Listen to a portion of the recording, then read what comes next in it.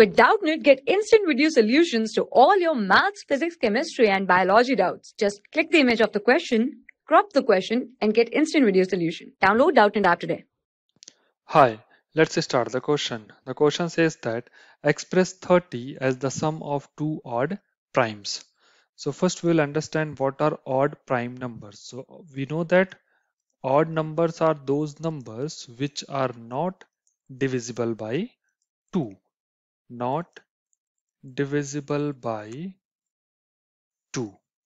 And prime numbers are prime numbers are those numbers which has only two factors.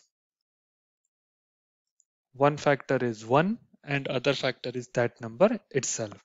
So now we have to represent 30 such that the number should be both prime and odd number.